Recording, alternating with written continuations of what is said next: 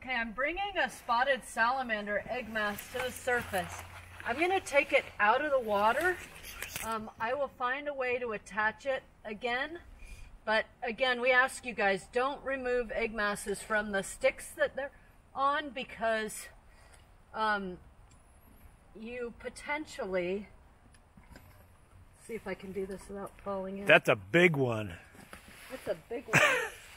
That's a big whopper, Dr. Payton. So this is one, just to clarify for everybody, this is coronavirus video number 2, and notice that we're keeping our safe spacing of 6 feet. That's right. Or 2 meters. That's right. And the whole way walking out here, we walked more than 6 feet apart as we talked. So we're being careful. Yeah. You guys should be careful. Okay, so this is a spotted salamander egg mass, scientific name, Ambystum maculatum. And Dr. Payton, what's the scientific name for the wood frog? Well, I used to remember them as Rana sylvaticus, but now it's Lithobates sylvatica. Did I get it wrong? Did I get it backwards? It's Lithobates sylvaticus? Yeah. Yeah. So yeah. Lithobates with an S, sylvaticus with an S. Yeah. So when it was Rana, it was sylvatica. Yep. Ending in A's. Yep. Thank Correct. You got an A minus. An A minus. Okay. So close. This is pretty good for an ornithologist. Yeah. Okay, so this is Ambystum maculatum egg mass.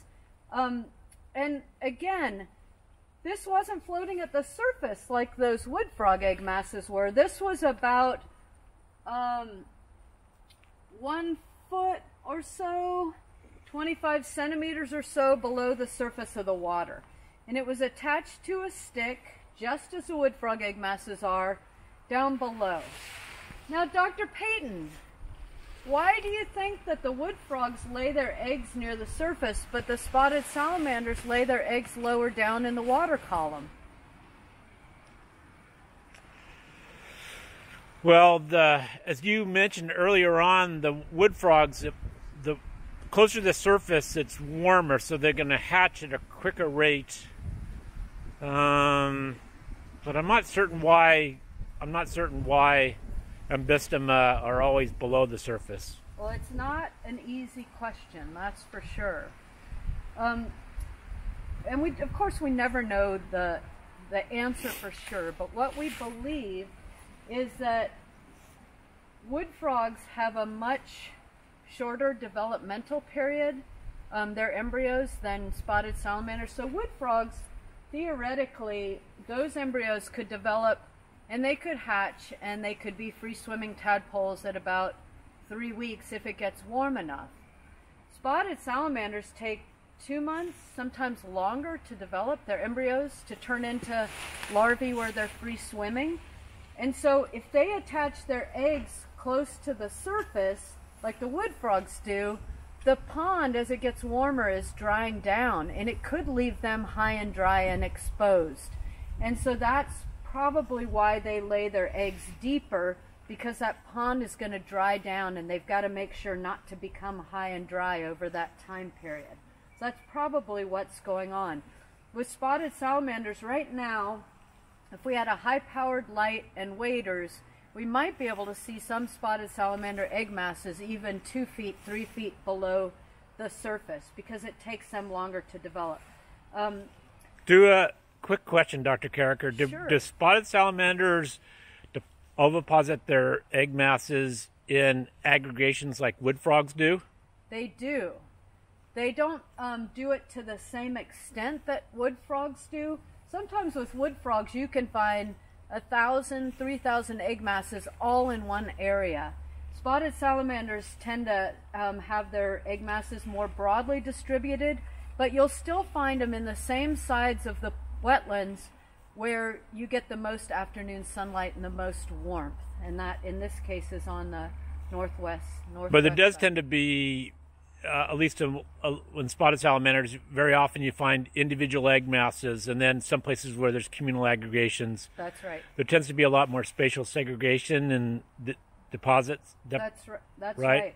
Very good, Dr. Payton. And also, at least I've noticed in smaller ponds, very often wood frog egg masses can be there's not necessarily one communal aggregation, that they can be scattered across the pond, whereas in larger ponds, they tend to be more aggregated. That's right.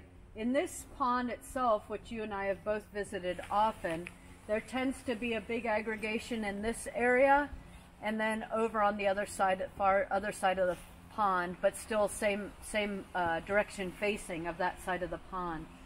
And spotted salamander egg masses will be more scattered around. So the difference in structure, these can be, it can be challenging to identify or differentiate a wood frog versus a spotted salamander egg mass when you first look. After you have some practice, it becomes very easy. But the thing to remember is the wood frog egg mass is like a cluster of grapes. There's an individual black embryo, and it's surrounded by a membrane, and in between the embryo and the membrane is a bunch of jelly. And so it's like a cluster of grapes all together where you can see the individual eggs. The spotted salamander egg mass, in contrast, it has an embryo, a black embryo, with a membrane around it and jelly in between, and then surrounding the entire thing is a bunch more jelly. So there are a couple eggs out on the outer edge, but most of the eggs are embedded within this broader jelly layer, and that's how you tell the difference.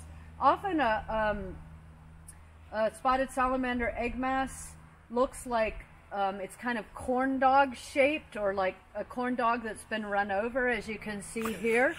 And with wood frogs, it really looks like a cluster of grapes, and that's an easy way to think about it. So one other thing I want to say about spotted salamander egg masses that's really important is that what you see here is known as the clear form or the opaque form. And the spotted salamander egg masses come in two color morphs: this clear or opaque form and a white form. And where the whole egg mass looks white and you can hardly count the embryos within. Kind of cloudy, milky. Cloudy, milky. Yeah. That's good. Like you've poured some, you've got a glass with a little bit of water in it and you've poured some milk in there. Yeah. This is the clear form, and we don't really understand what the difference, or why some ponds have a lot of milky form and some don't. I'm actually doing a study right now with a bunch of other researchers trying to understand why there are different frequencies of that milky color morph in different places. What I've learned from my own work is that in the Adirondacks, I looked at thousands of spotted salamander egg masses over 5 years, and in 5 years found one milky morph in vernal pools in the Adirondacks. Here, what would you say, Dr. Payton? What percent? You know, that's a great question. It varies so much from pond to pond. I can't remember what the percentages ended up being. I would say it's somewhere between 10 to 25 is what I see. That sounds about right, yeah. Right? Yeah. Okay. And then if we go to West Virginia, we were supposed to go to West Virginia for a field trip. It's been canceled now. We were going to do surveys down there, but what I see in West Virginia, it's about 75% of this white milky morph in West Virginia. And we think the relationship is the further south you go, the more white morphs you get. The only thing we know about the white milky morph is that white coloration is due to a protein, but we don't understand its importance. And we hope to learn that in the next year. So do you think it's more driven by environmental factors than, like, for example, was driven by predation, for example, by caddisflies? That doesn't seem very likely.